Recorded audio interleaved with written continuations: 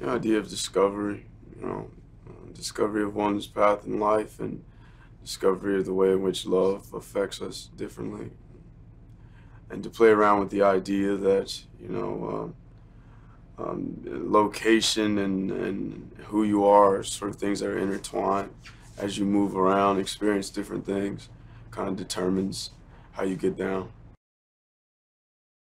It's through his ambition and doing, just realizing his struggle for love and his sense of family.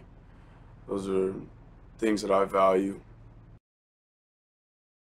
She's sweet and yeah, funny and smart, and I'm quite inspired by her journey and her ambition in the business and the sort of road that she's paved. And I think it's inspiring to a lot of different people. So it's great to be around someone that's that smart and industrious. It's been one of great collaboration, her allowing me to have my own viewpoints and things to bring into the fold that she's created and been creating for such a long time. So I'm appreciative of that. I imagine that, somewhere down the line you'll find some piece of a relationship that you've been in before that mirrors some of the things you see here. More and more, I'm happy to see that things are being created by Black people that involve Black people, because then you get an idea of some sort of authenticity to the thing that's just more authentic than it could ever be by anyone else trying to describe it. So that's exciting. And yeah, I hope to someday be a part of that dialogue, because there's just so many stories that we have and that we could tell and that we've been telling for generations.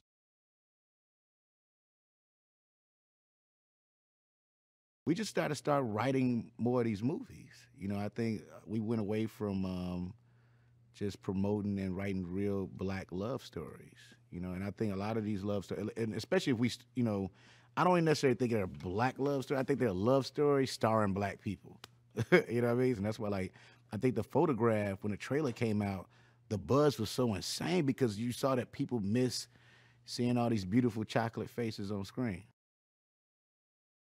I love my character, right? He's his husband. He got a brownstone. He's actually in the house. Him and his wife is happy. And you don't see that all the time, especially when it comes to a Black successful couple. And I think, people just miss seeing us on screen. And also, this is a new group too, right? This ain't the same group you've seen in all the Black love stories. It's only so many times Morris Chestnut can be 32. My brother Matt, that's how we are. I'm the oldest, and so it's easy to play something you already are. Like I've been the older brother my whole life, so I'm the oldest. So you know how to give out that advice, which I think is fun too when you do film sometimes and do a character that has a lot of you in that character. So it was easy for me to give that that brotherly advice. I do it all the time. That's what makes New Orleans a very unique city to film stuff in to me. I think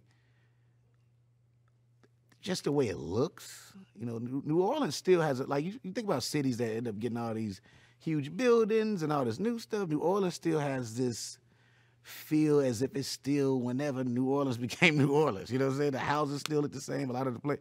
And to me, that's beautiful. And to see that on film, along with adding in the music, it's a scene where they go to this party and you could just feel the vibe of where they at, even their closeness when they're dancing with each other. Like, it's just a vibe I can't even describe about what, look, you see how happy I get. This New Orleans, I think it's such a beautiful place to film things at. And Stella did a good job of capturing the vibe of New Orleans, in this movie, in the future and in the past.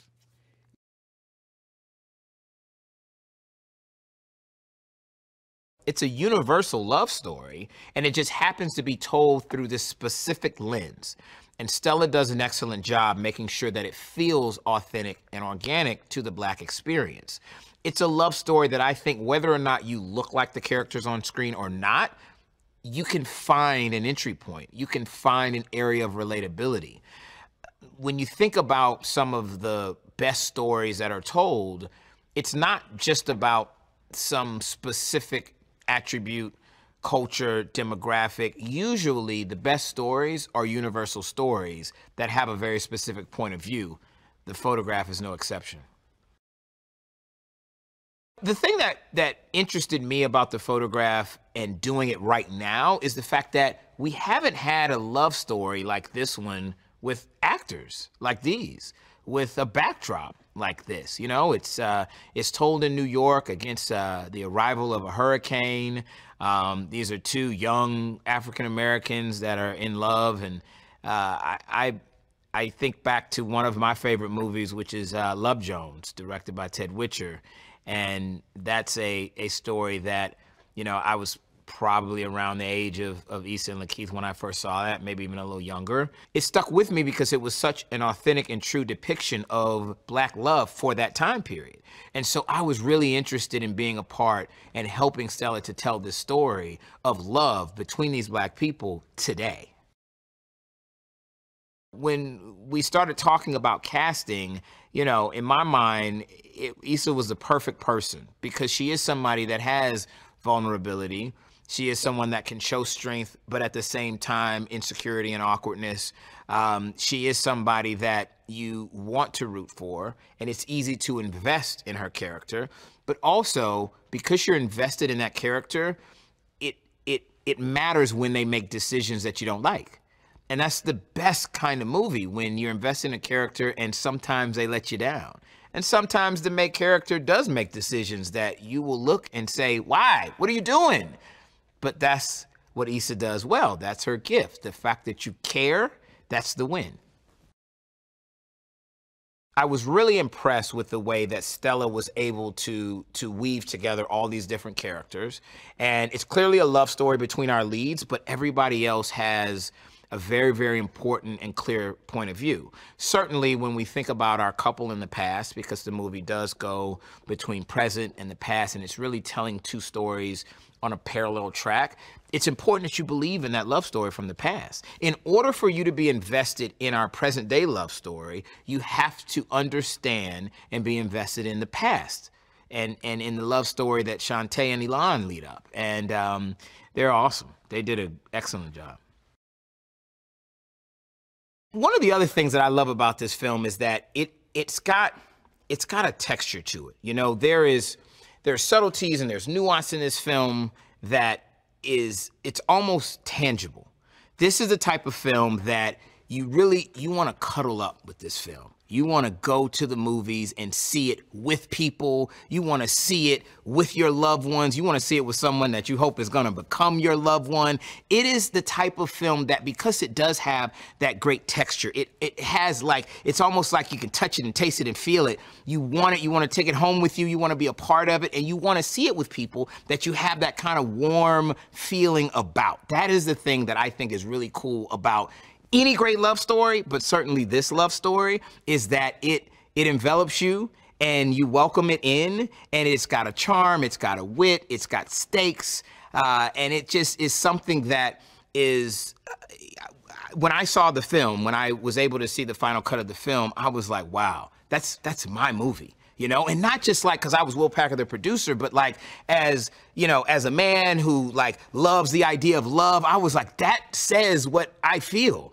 You know, that movie says what I think about love and the way I feel about love and the potential of love and the hope of love. And so I hope that audiences will feel the same way and will say, that's mine, that's ours, that's our movie.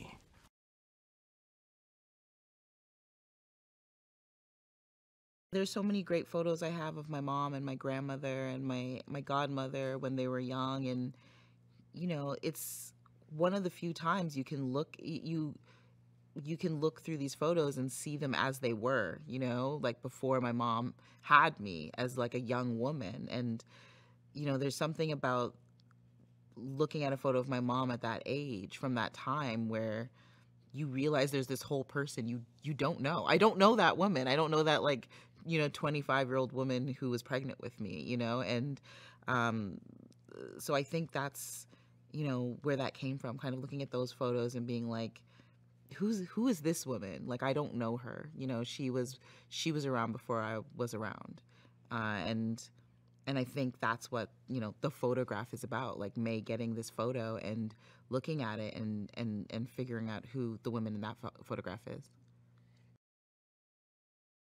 I don't think it was till my late 20s that I realized my mom was a woman, who'd had a relationship with my father, a romantic relationship, that didn't end well. And like that she'd gone through the same things as me, and that, and it just didn't dawn on me till a certain age. And you start to, I don't know, give them a break. I think my mom said that once to me, like, give me a break. Like, you saw what my marriage was, and that was the first time I really empathized. Like, oh wow, like, she has had imperfect situations, and that has affected her and has affected our relationship.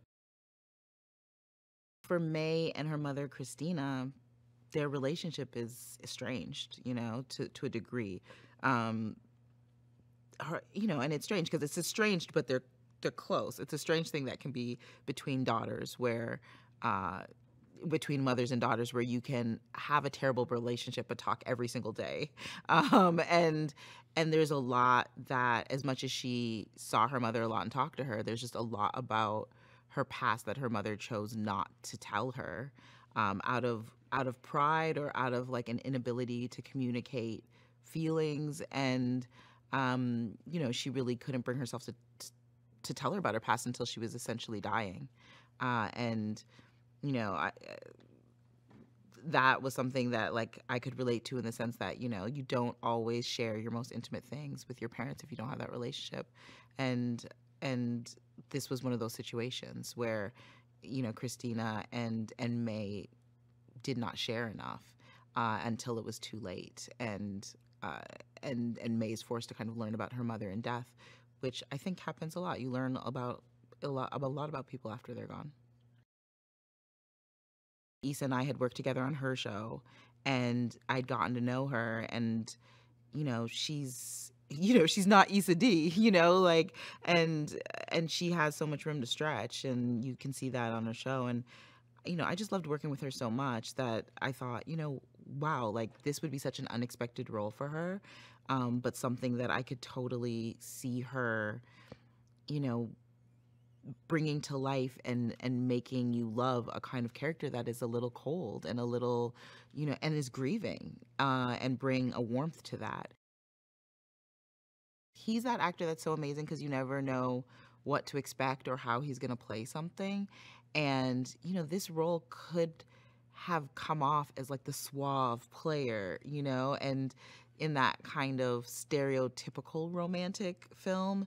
And he brings such a complexity to the character, and an honesty of men, that want to be in love but aren't ready for it, and I just think having him play the role, like you couldn't just count Michael out, as a playboy or anything like that. He just brought so many layers to the character. The chemistry between them was so amazing. Shantae actually auditioned, and I was familiar with her already. She was already kind of on my radar as a possibility, from her previous work. And she sent in a tape, and it was just like, okay, that's it. Like, it was just so, like, she was the, like, only person who really auditioned and brought such a duality of a drive to like go after her dreams, and a like courage to like move and fight for what she wanted, but also just this softness, and vulnerability, as young Christina. And her and Alon together, I didn't read them together. I'd worked with Alon before in my previous movie, The Weekend, and he just has that, he looks very hunky, but he has this very sensitive thing about him. And I just had a feeling the two of them together would really work. And when they got to set, it really did. I was just very conscious the whole way through, kind of how important it would be to the audience, and what it could mean for an audience, and So that was a bit of, a little bit of a weight on me of just feeling like I have to get this story right. It has, films aren't always perfect, but, I have to make it feel authentic for, the women that I'm telling the story about, and the men and the mothers and the fathers. And, that was something, the importance of that definitely weighed on me throughout the process.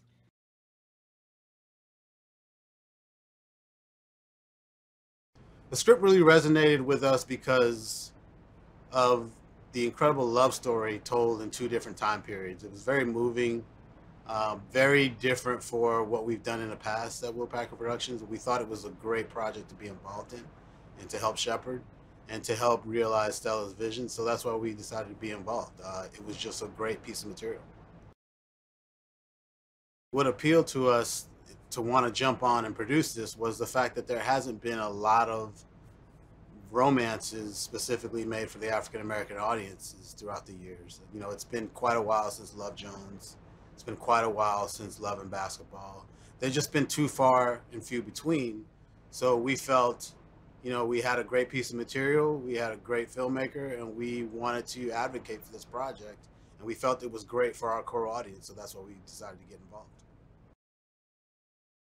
I think everyone who sees this film is going to be able to relate to some portion, some little piece or moment regarding just how complicated family could be. All of our family members have passes. We all have a past. And sometimes that past comes back up.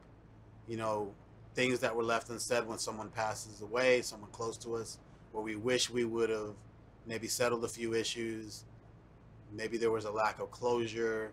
But it's always difficult, especially when a parent passes away and you start to think of how you grew up, things that you might have been able to do better. So those things, I think, are relatable across all audiences. We have a phenomenal cast in this film. Stella, our casting director, Will, and I, everyone really put together a great cast. It's a phenomenal and formidable cast. And it all starts with Issa and LaKeith. And their chemistry has been amazing. Interacting with them has been a great pleasure. This is the first time I've ever worked with LaKeith. This is the second time I've worked with Issa. Obviously, she was in Little. But I've known Issa ever since her awkward Black Girl days. And I always thought she was a great talent, very funny and warm person. I got to know her very early on. And I always wanted to work with her someday. So I'm so glad that in less than a year, we're working together for the second time. She's a friend, she's a great talent, and most importantly, a really good person. And getting to know LaKeith has been incredible, great experience. He's a very unique soul, to say the least, and I love hanging out with him. So I think the cast respects each other. They have great chemistry together, and I feel that's why this movie will resonate with people, because the relationships seem to be genuine on screen. And we have Ilan Noel, Shantae Adams, Rob Morgan, Kelvin Harris Jr., Chelsea Peretti, Jasmine Cephas Jones, Courtney B. Vance, Kingsley Benadir, and the great Sheryl Lee Ralph. What an amazing cast.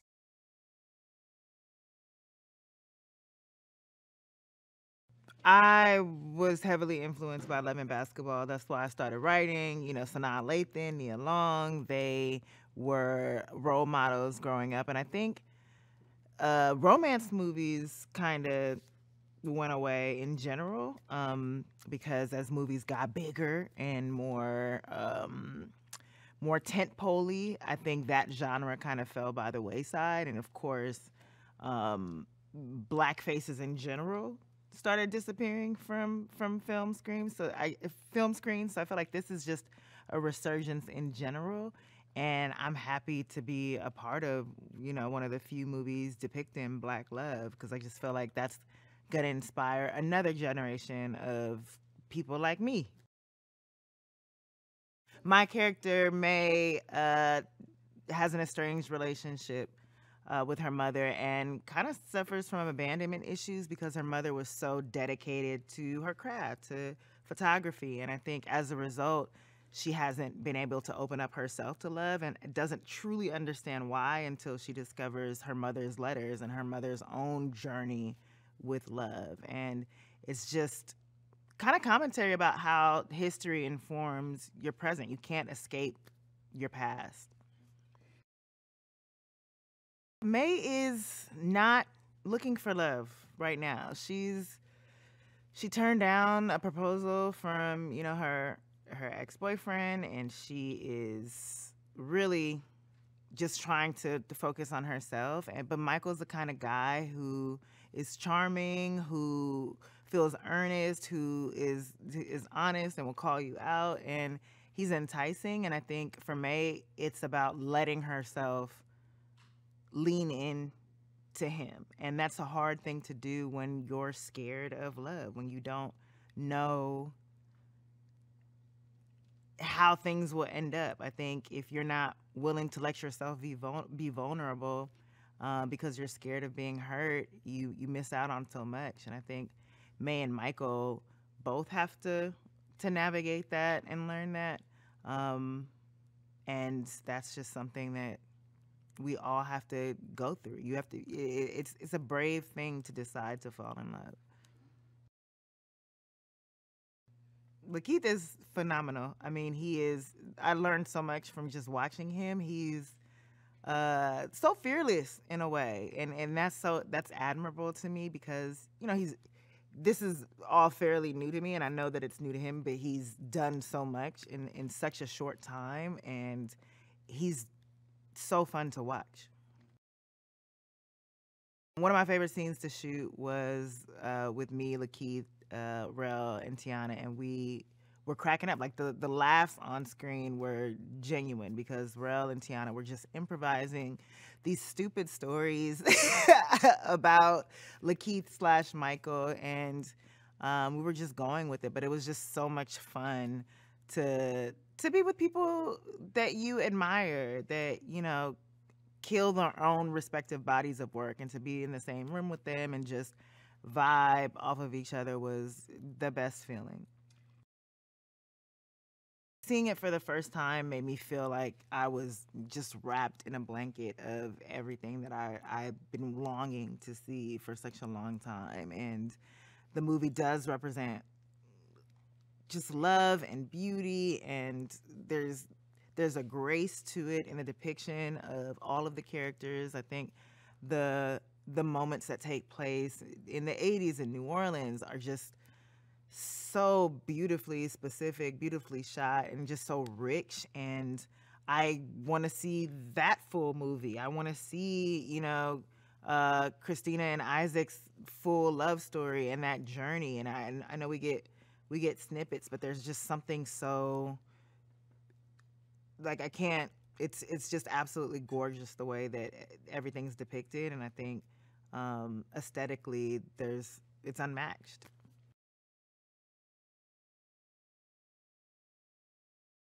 I would sum up the story, I'd say that it's about a woman who is learning how to love through the mistakes and experiences of her mother.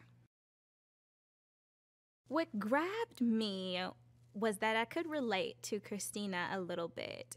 You know, she is a woman that's trying really hard not to become her mother, but in turn she creates a daughter who is also trying not to become her mother. And I can attest to me trying to do that. But right now I'm at a place where I'm accepting that I am becoming my mother. And that's actually a beautiful thing because she's a really great woman. But learning that our parents are human, I think, is a really big theme in this movie. And learning before it's too late. I absolutely loved working with Stella. Beyond the standpoint of how inspirational it is to just see a Black woman behind the camera and directing me, she was just such an actor's director, which I think can be really hard to find in film and television. She was just really focused on catering to our needs and making sure that we felt comfortable with the language and with the words. And that's the beauty of having a writer and director. If there's something that I want to say differently, you know, Stella was always open to collaboration. And I just had the best time working with her. He was just an amazing scene partner to work with, always making sure that I was comfortable and that I was good, as I would do for him. And that's just really important, I think. And not to mention, the man's insanely talented. So he made it easy. He made it easy to give a good performance, yeah. There's a little something for everybody in this movie, and I think that's what makes it so special. The fact that you can bring your mother because of the mother-daughter relationship, or two guys can go because it captures the essence and the friendship of brotherhood so well. And of course, it's a movie for you and your boo too, at its core. But yeah, it's definitely a movie for everybody.